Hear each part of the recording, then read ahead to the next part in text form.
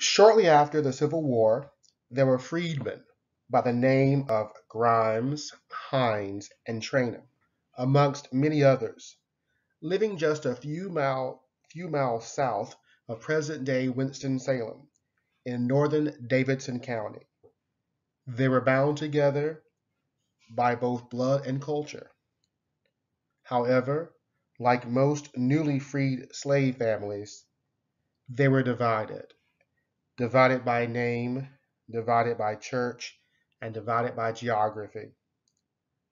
However, 80 years ago, in 1940, the Reverend Earl Hines and many others had the vision to organize a reunion for these families, a reunion that grew to be known as the Hines, Grimes, Traynham, and Lindsay Family Reunion, a reunion that would unite the descendants of these families for generations. Here is their story.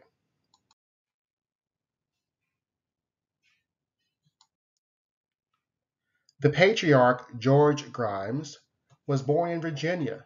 His tombstone reads July 1793 through July 11, 1905. He is buried at Brooks Temple Church in Midway, North Carolina. George married around 3 times that we know of, and he had some children. Surely there are more children than these, but these are his children that we know of. First, George Washington Hines, Martha Angelie Grimes Dar, Sarah Grimes, Paulina Grimes, Hiram Grimes, and Augustus Grimes. His last wife that we know of was Martha Yokley Hoover. His oldest known child was George W. Hines, who was born around 1842 and who died August 27, 1920.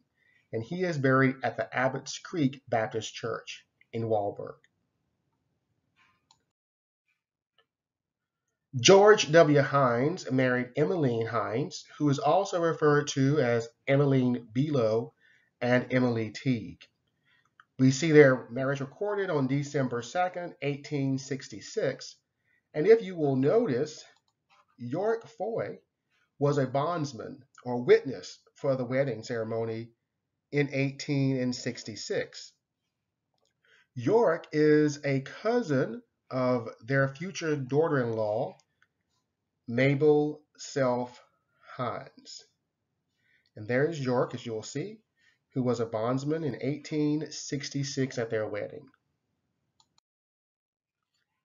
Emmeline Hines, who is recorded as Emmeline Teague and Emmeline Below, was probably owned at some point by the Below or Teague family.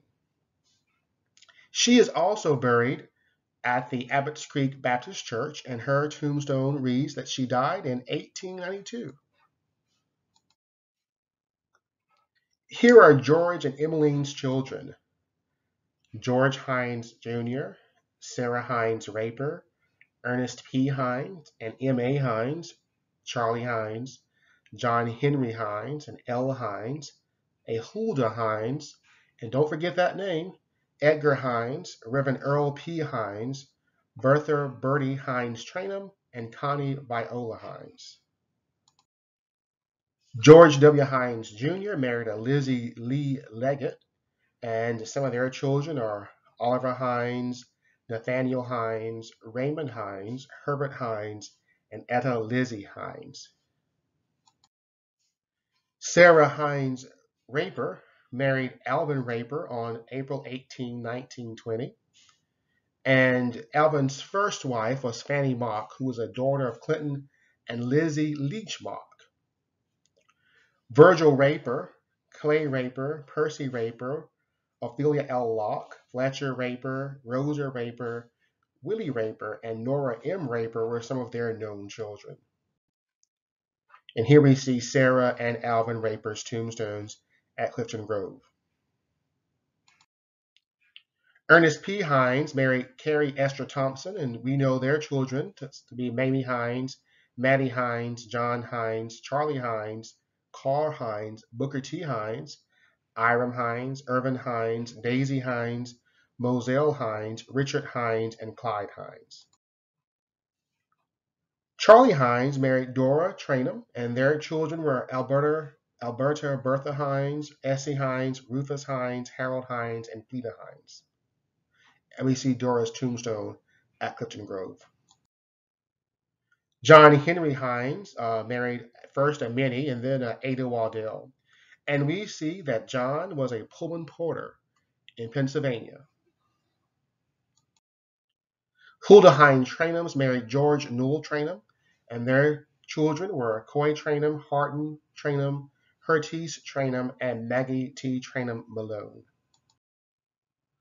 The Reverend Earl Hines married Mabel Self and then Ida Robinson, and his children with Mabel were George Hines, Raymond Hines, Jeanette Hines Kleinert Eller, Virginia May Hines Thompson, Stella Hines Thomas, Laureen Hines Sanders, Louise Hines, Rachel Hines, Connie M. Hines, William Hines, Early Hines, and Private Josiah Columbus Hines. Here we see Reverend Hines, Mabel Hines tombstone, Reverend Hines tombstone with Ida. Bertha Bertie Hines Traynham married Henry Traynham, and their children were Odessa Traynham and Howard Preston Traynham. Here we see their tombstone. Marticia Angeline Grimes Darr seemed to have died young, but first she married Robert Darr, and he married first a Mary, and then after Angeline died, he married a Bertie Lindsay. Their children were Camilla F. Darr, who may have been a stepchild of Angeline, Harrison Frank Darr, and George Darr. Notice she named her son George. At that time, people did name their children after their parents. Here we see them in 1880, Robert, Marticia, Cornelia, George M. Darr. And they're in Thomasville in 1880. The fourth known child of George Grimes was Paulina Grimes, who was born September 20th, 1857, and she died on Valentine's Day, 1926. And she is buried in the Brooks Temple Church in Midway. And here we see the estate records for Paulina, and we see her brother listed, Hiram Grimes, as an heir. Hiram Grimes, the fifth known child of George Grimes, was buried at Clifton Grove. His first wife was Elizabeth, and then he married Maggie. And he is buried, Elizabeth is buried at Brooks Temple, and he is buried at Clifton Grove. We see their children, Charles Roosevelt Grimes, Early Hall Grimes, George William Grimes, James Carl Toontz Grimes, Helena Grimes, and Frank Roosevelt Grimes. Hiram Grimes and his sons worked at Spock Wagon Works in Walltown, and later which became Unique Furniture Company. When wagons quit being made and popular, they then began to make furniture. And in the era when most blacks sharecropped, a factory job was considered a good job. And Hiram was a night watchman, so I can imagine he had a very strong personality and was highly ethical and honest. And here we see one of the Spock wagons. Early Harl Grimes, we know, married Mattie Allen. Her father was the famous Uncle Green Allen, who was the postman in Centerville near Walltown. And we know that some of their children were Richard Aldine Grimes, Martha Grimes Holland, Georgiana Grimes Coltrane, and Mrs. Dorothy Grimes Wright, wife of Reverend White. We see that early Harl Grimes, and we see that he worked at J.C. Spock. Later, we see he worked at Unique Furniture Company. And here we see the cemetery tombstones of Early and his wife, Mattie Allen Grimes. George William Grimes married Bessie Blackburn on October 19, 1913. Bessie was a ward of the orphanage in Bellevue at one time. Their known children were James W. Grimes, Thurston Grimes, who were twins, Hiram M. Grimes, and then Curtis Grimes. Again, you see how people name their children for their parents. These folk moved to up north, and most of the children were in the army. We see that George William Grimes, of course, here was a laborer. And if you look over here in an early directory in Bellevue, you will see early in Manhattan, James and Beatrice in Bellevue, and William James, who is also in Bellevue with Bessie. And here we see his tombstone. He was living on Lexington Road. James Carl Toots Grimes married Beatrice Traynham.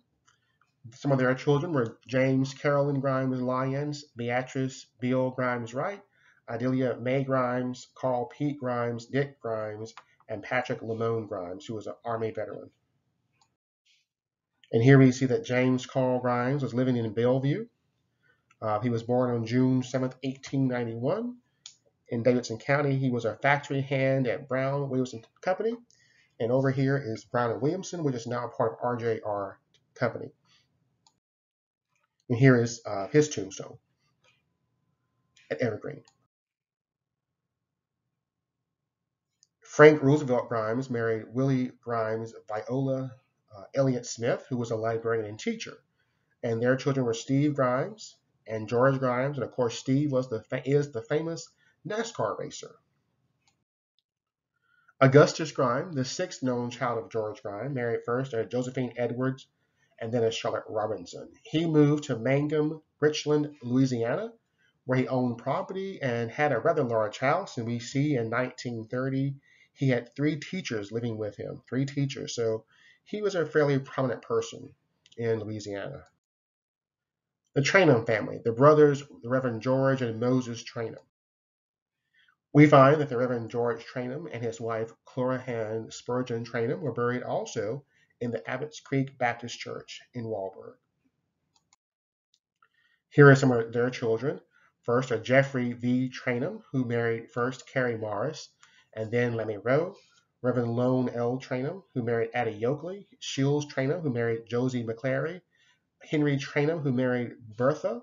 Harry Gilmore Traynham, who married Geneva Alexander. Maggie Traynham Lop Grimes, who married first to A.H. Lop and then Hiram Grimes. Beatrice Traynham Grimes, who married James Carl Grimes, who we saw earlier. And George Newell Traynham, who married Huldah Hines, and James Walter Eugene Traynham, who married Maud Hamlin. Here we see George Reverend Traynham also married Eliza Hecker Traynham, who died in 1927. And we see her having died here. And there's George. She was buried in Abbots Creek, and her parents, and she was born in North Carolina. Here's a picture, of course, of Jerome Beatrice Traynham Grimes and her daughter, Bill Grimes. Jeff Traynham was a blacksmith and later worked for the railroad, which was, again, a very prominent job to have at that time if you were black. He first married Carrie Morris. Carrie Morris was the daughter of Charles Morris and Mary Leinbach Fries Morris. The church in Forsyth County began in Mary's cabin on Walltown Street after slavery. And Mary was the founder of First Baptist on Highland Avenue.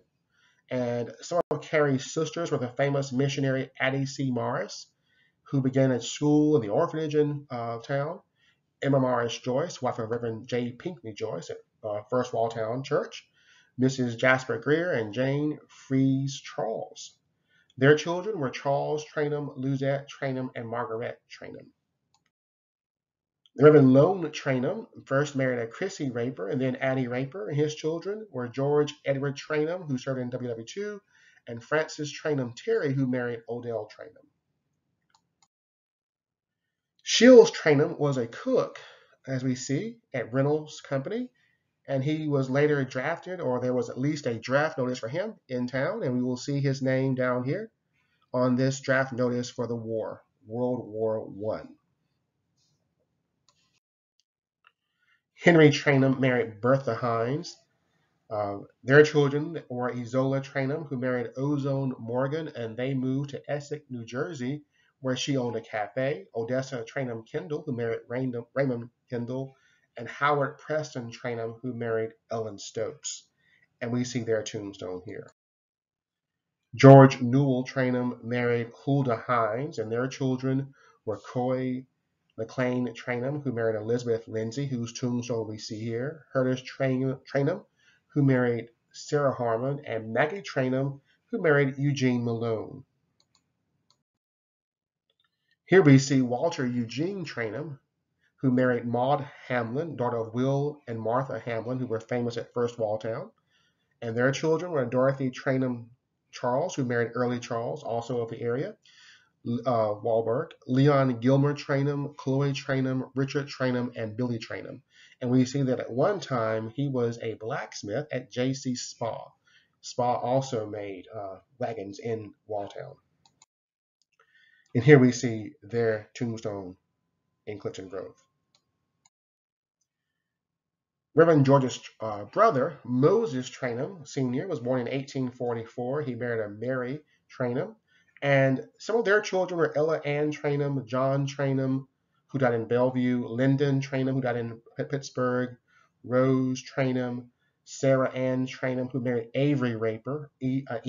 Traynham, a son who was named S, initial S, M.E., who was a daughter, Dora Traynham Hines, who married Charlie Hines, Alice Virginia Traynham Neville, who married George Neville, George A. Traynham, and Moses Audrey Traynham Jr. Much of this family died in Pittsburgh, but many were brought home and buried in Georgetown. We see in his will in 1904 that he owned, when he wrote it, lots of property in Abbots Creek, which he did leave to his children, or some of his children. Moses died in Pittsburgh, Pennsylvania, and was buried in Clifton Grove or Georgetown. His death certificate lists his parents as Barton and Eliza Traynham. Very interesting because, again, these would also be the parents of Reverend George. Bright's disease was kidney disease and also old age. And you see he was buried in High Point. We're pretty sure that was Clifton Grove. While most of his descendants died in Pittsburgh and many were buried in Clifton Grove, his son John Traynham, who married Lottie Hines, lived and died in the Davidson Forsyth area, and here is their tombstone in Clifton Grove. Again, he married Lottie Harrison. The Foy Self connection. The Reverend Earl Hines' first wife was Mabel Self Hines, and she was the daughter of George Self and Betty Foy Self. Betty Foy Self, who we see here, was an early evangelist, and her parents were the famous Frank Spees and Lou Foy of Walltown and Salem. Frank was a prominent blacksmith and an esteemed black citizen of the county, and Lou Foy was a former slave of the Reverend Miles Foy, who was a Methodist pastor that lived in Salem during slavery. Lou was a charter member of First Baptist Church also of Highland or Winston-Salem, and her other descendants, namely those of Will Foy, now are in the name of Carter, Caldwell, even those of Midway, Green, Holman, Lindsay, and Robinson. Will and Mabel's descendants have become very active and still are active at First Walltown since its founding. Their children were Mabel, who married Reverend Earl Hines, Oliver Self, Charlie Flay Self, Ruth Rebecca Self, who married Mason Weaver Roberts, Joanna Self, who married James John Mock, Peter Self, Lois Self, and William Self. A short historical timeline of the family. The era of slavery. Who were the likely owners of the Grimes, Hines, and Traynham family? And of course, we know the famous story of how George Hines was sold away from the Grimes family, and after emancipation, he chose to remain in the name of Hines, much to the anger of his father, George Grimes. Let's go back a little bit further. Abbots Creek Church was organized on July 4th, 1832. And when you see this church building here, it's one of the first ones in the area. Enslaved and freedmen attended the church. So our folk did attend this church. And the older Hines and Traynham ancestors, as we saw earlier, were buried in its cemetery. Its pastor, the Reverend or elder at that time, William Turner, married blacks in Davidson County and the Walltown area of Forsyth. And here is the present church of the Abbots Creek Church. Browntown, which was one of the biggest towns in Davidson County in 1842, was incorporated. It doesn't exist anymore, but it was in the area of Abbots Creek, and the ancestors of this family would have known and lived in Browntown, as we'll see soon. George Grimes, who is buried here, and his relatives were no doubt the owners of the elder Grimes Hines family. He was prominent and owned a famous mill in the county on Reedy Creek. Here we see the George Grimes plantation house, and here we see the mill. In 1828, there was a sale of slaves in Abbot Creek by Charles Grimes. The Negro man named Jim to George L. for $202.50, as we see here. The Negro woman maybe Becky or Rebecca, for $244 to James Humphrey, and the Negro boy Solomon for $193. And of course, as you notice, Becky or Beck was the highest sold for the highest amount because she could breed. Jeffrey P. Traynham, who is buried in Abbots Creek Cemetery, was the owner of the elder Traynham slaves in the area. And he and his older slaves came from Virginia, and there are many ties to Staunton, Virginia, in that area. Many of the same names. There's also a George there and a Jeffrey. So you'll see many of those common names and relatives, as you would in Walberg, also in Staunton, Virginia. Some slaves of the family of John and Joyce Hines, and these are some we've seen in some records, was the mulatto slave Caesar, who moved to Friedland, not Friendland, but Friedland, the slave Rachel, the slave Deeks, maybe a son of Rachel, and the slave Huldah. And Huldah is buried in the White Hines family cemetery in Walberg. And of course, George W. Hines named one of his daughters Huldah. Nearby was the old Spurgeon House, which still stands on Abbots Creek Road, and it was built by slaves according to that family history in 1847. And of course, we know that Reverend George Traynham married a slave, or married Cloraghan Spurgeon. In 1850, we see that Jeffrey Traynham owned 17 slaves in Abbots Creek, in Virginia. In 1860, we will see that he is now in Davidson County, where he owns 20 slaves. And his neighbor, Joseph Hines, owned 2. So again, we'll go back and see that in 1850, he owned slaves in Virginia. He then moves to Davidson County. In 1860, John Hines also owned 7 slaves. Solomon Hines, who is up here, I think, owned 1 slave. And some of their neighbors who owned slaves were in the name of George Eller, probably in Midway, and Solomon Mock, as we will also see here on the list. In 1860, Joseph Hines owned 2 young slaves, we see here. Another John Hines in the family owned 1 slave. And their neighbors were Yoakley, Spurgeon, and Raper. And there's a Yoakley too. And the Josie Hines also is up there. That's Josie Hines, who has Caesar, Rachel, Deke, etc. And Huldah up there. By 1870, we find that George Grimes is living in Midway. And his neighbors are folk by the name of John Hoover, Starling Hoover, and Jack DeLapp. You remember from the earlier slave deed how there were some Grimes slaves who were sold to a DeLapp. And we see these are his black neighbors, and also Hoovers. We also see a 22-year-old George Williams, and then we see a Frank Haynes and a Martha. We know that one of the names that goes to the Grimes family later on is Frank. So we never know. This may be his parent, this age 70 up here, who's a Frank Haynes. Freedom, of course, meant choosing a name or from your marriage and living on your own, as we saw earlier with George Grimes. Where was George Hines in 1870? George Hines and his wife Emmeline were living in the neighboring Guilford County in Deep River. And of course, here's Abbots Creek Township right here. And here is Deep River near Colfax, just below Colfax is where Deep River is. Kind of odd. They were living there. In 1870, of course, we see that George Grimes, which earlier was living in Midway. with his neighbors, the Hoovers, the Lapps, Williams, and Haynes. In 1870, we see that George Traynham, who was mistakenly listed as white, is living with the Madison regular family as a farmhand. We see, and he was in Browntown. We see that his brother is also in Browntown, Moses and Marianne and their children. We also see a Martha Traynham and Amanda Traynham and an Ellen Traynham. And this family married into the Caesar Hines family. And you see right here, she's from Virginia.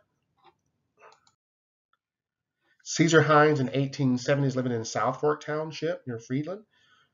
Here are his children. And of course, over here, it shows his son, Caesar Hines Jr., marrying an Ellen Traynham, we just saw earlier on the previous slide.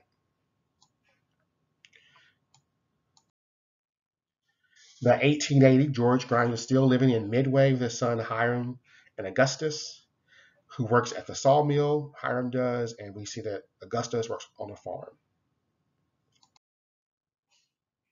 By 1880, George and Emmeline Hines are back in Abbots Creek, what we now know as Georgetown. And of course, we see the G and the E and all their children who have their initials listed. By 1880, George and Cloanne Spurgeon, have also lived settling in Georgetown. We see their family here. Around 1890, the Reverend George Traynham organized the Clifton Grove Church on his own property. And we're told by history that he was so consumed with building the church that he lost his own crop for the first year. And that was devastating to anyone's money at that time. When his health failed, he gave up the pastorate to his son, the Reverend L. Traynham, who served for several years. And later he resigned, and he was followed by the Reverend E.M. Johnson, who was followed by the Reverend Stokes, who was then followed by Reverend Earl Hines, who came from 1943 to 1955. This is the new Clifton Grove, not the one in 1890, of course. Georgetown and Georgetown Road area became known as Georgetown because of all the Georges in the area. Reverend George Traynham, Reverend George Hines, and George Kleinert. We see in 1903 that Hiram Grimes was appointed to serve on the Colored School Committee in Abbots Creek, which is pretty interesting, along with Lee Ader, Pleasant Raper, and also on the committee in 1903. And many years after, you see him serving many years after too. We find in 1918 that Oliver Hines serves, he goes overseas in World War I. In 1940, we see, of course, Reverend Hines organizing the first Grimes Hines Traynham reunion, and also later the Lindsay reunion, which came into the reunion name. In 1945, Reverend Hines' son, Josiah Hines, is killed in World War II in Italy. He is buried in Clifton Grove. And this is his picture from Jeanette Kelly, his niece. Here, the following are some pictures of the elders. We want more pictures, so please send them in. We use what we had, and we will look at more. You can email them in here or however you choose to get them to us.